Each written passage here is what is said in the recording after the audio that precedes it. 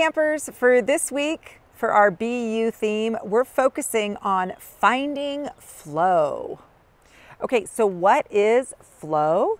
Well, you're in the state of flow when you are doing an activity that so energizes you and that you enjoy so much that time flies by and you could just keep doing it forever. You just love it so much. You're just completely absorbed, and other people might think you're just like, wow, like so excited about it. And sometimes they can't even understand why you're so excited about whatever it is, but it's your special way of finding flow. So each of us is different in the way we find flow. Some people do it through music, you know, when they're playing a musical instrument or singing. Dancing is also something that often brings people into a state of flow. It can also be writing or some kind of craft. Sewing was something that when I was in junior high and high school, I was so absorbed in, I could work on a sewing project for the entire weekend. So it really just depends on what you're interested in and what really gets you engaged and excited. The people who are very best at getting into flow are young children.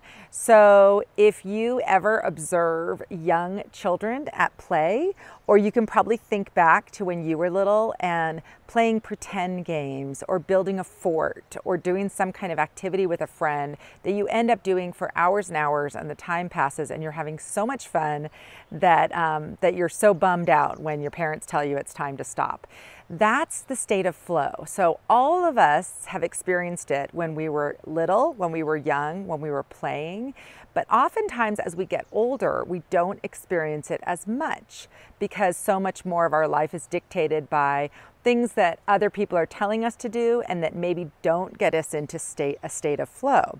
So this summer, and this week in particular, I'd love for you to think about, when are you in a state of flow this week? What activities do you do that you just feel so engaged and excited and you could keep doing them forever?